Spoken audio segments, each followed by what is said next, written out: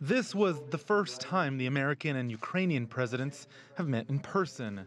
Their meeting on the sidelines of the United Nations, planned well before Tuesday's announcement by House Democrats that they'll begin formal impeachment proceedings against Donald Trump. That decision triggered in part by a phone call Trump had back in July with his Ukrainian counterpart Volodymyr Zelensky. On Wednesday, the White House released a partial transcript of that call. In it, Trump asked Zelensky for, quote, a favor to investigate former U.S. Vice President Joe Biden's son, who had served on the board of a Ukrainian energy company. Joe Biden is running for president against Trump. Trump admits he made the request, but denies it was connected to Washington's pending defense aid package for Kiev. Still, it seems whatever was said during that phone call was enough to prompt an intelligence whistleblower to ring the alarm over the summer. That complaint finally delivered to lawmakers on Wednesday.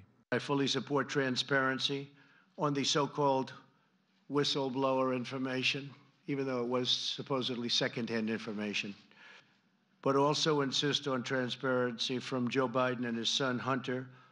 Additionally, I demand transparency from Democrats who went to Ukraine and attempted to force the new president, who I met and is an outstanding person who just met. They threatened him if he didn't do things. House Democrats say their actions were lawful. Trump's, they insist, weren't.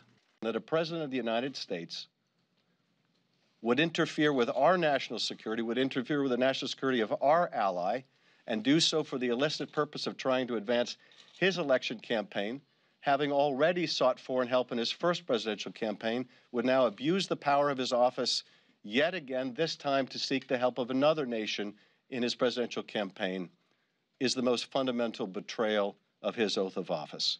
This is a political proceeding. Therefore, there's no threshold for anybody to meet in terms of a legal standard. The president doesn't really have to come up with any proof that he did something or didn't do something, and the Democrats really don't have to have any proof that says beyond a reasonable doubt the president did what he did. All they have to do is convince the American people, right? And that's the big point here. But that could be an uphill battle. Before this week's announcement, poll after poll showed the majority of Americans oppose impeaching the president. Even the Democratic House Speaker, Nancy Pelosi, had said she had preferred to defeat Trump at the ballot box. Well, clearly she changed her mind, and Democrats are betting the American people will as well. Roe Ruttenberg, CGTN in Washington.